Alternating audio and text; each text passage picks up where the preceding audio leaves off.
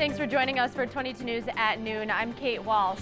Governor Charlie Baker and other state leaders are in Springfield this hour to celebrate a major construction milestone at CRRC's railcar manufacturing plant. 22 News reporter Tiffany Chan is live at that topping off ceremony.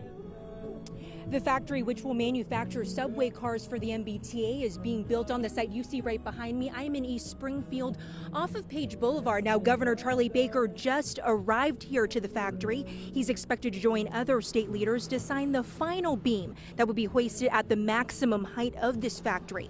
The construction of this 205,000 square foot building cost about $95 million. It's a pretty massive facility. Once it's fully completed, CRRC will manufacture 284 subway cars for the MBTA. Now, top state leaders spoke about the many economic benefits this factory will bring to Western Massachusetts, including 150 new jobs to the region. Now, construction of this railcar factory is supposed to wrap up in the fall of 2017. This is a significant occasion, but it hasn't been without controversy. I'll tell you why members of Congress have concerns about CRRC's contract with the state. I'll bring you that story tonight on 22 News starting at 5. Reporting live in Springfield, Tiffany Chan for 22 News.